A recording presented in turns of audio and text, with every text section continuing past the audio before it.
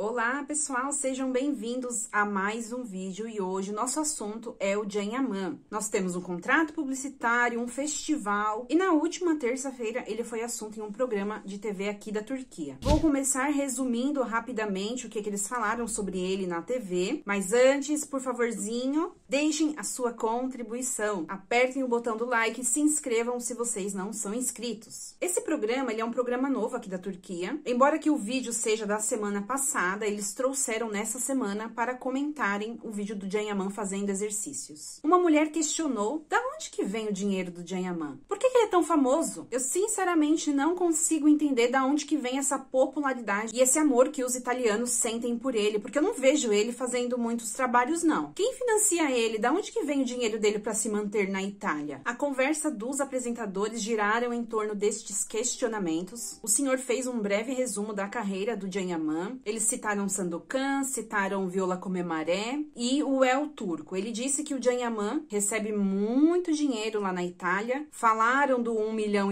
de liras que ele irá receber no El Turco e que ultimamente ele tem compartilhado muitas fotos sem camisa, mostrando o corpo, malhando, porque ele está se preparando para o El Turco. Uma vez, gente, eu li um comentário aqui no YouTube de uma pessoa que dizia que o Can Yaman estava quebrado, falido, que ele não tinha dinheiro, que ele iria se mudar de Roma porque ele não conseguia pagar o aluguel. Enquanto isso, aqui na Turquia, o Can Yaman não tem essa fama de ser pobre, não. Ele tem a fama de ser muito rico. Essa notícia diz que a fortuna do Can Yaman está avaliada em 10 milhões de dólares e que recentemente ele fechou um contrato milionário com a Mercedes da Itália. O valor publicitário que ele negociou em parceria com a Mercedes foi de 1 milhão de euros. Muito dinheiro. Gente, eu vou falar pra vocês que eu acho muito engraçado quando eu leio esses comentários. Can Yaman não tinha dinheiro pra pagar o aluguel, gente. Pelo amor de Deus. E na semana que vem, nós teremos o Can Yaman, que com certeza irá muito estiloso para um evento em uma ilha italiana chamada Sardenha. Essa ilha é muito linda, não que eu conheça,